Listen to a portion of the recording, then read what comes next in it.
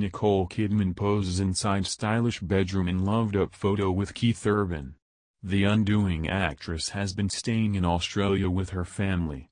Nicole Kidman has been staying in Australia over the past few months to film her upcoming Hulu show, 9 Perfect Strangers.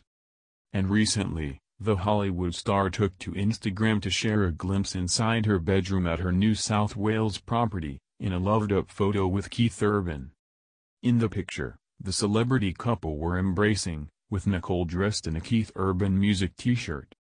The pair were stood in front of the bed in the blue and white themed room, and fans were quick to comment on the sweet snapshot. "You guys are the cutest," one wrote, while another commented, "You guys are literally so cute together." A third added, "Fantastic pic of you guys. So sweet."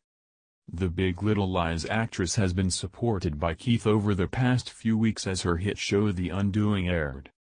On Sunday night, fans in the US finally found out who killed Elena in the mystery drama, although viewers in the UK are having to wait until Monday evening to watch the events unfold.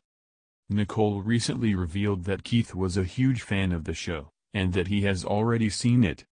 The actress filmed The Undoing in New York at the beginning of the year prior to the pandemic, and was joined by Keith and their daughters Sunday and Faith, who both took on roles as extras. Talking to news.com.au, Nicole revealed, "They're used to being extras, but they did 5 days in the freezing New York cold, never complained, and didn't get any special treatment. And then one day they came home and said, 'We got a line.'" The mother of 4 added that Sunday in particular is passionate about filmmaking and creates many movies every weekend. "My oldest wants to be a filmmaker, and she makes films every weekend," she explained. The Undoing fans were left impressed in October after it was revealed that Nicole was the voice behind the show's theme tune. The star shared a behind-the-scenes video of her singing "Dream a Little Dream of Me" in the studio, and admitted to feeling nervous beforehand.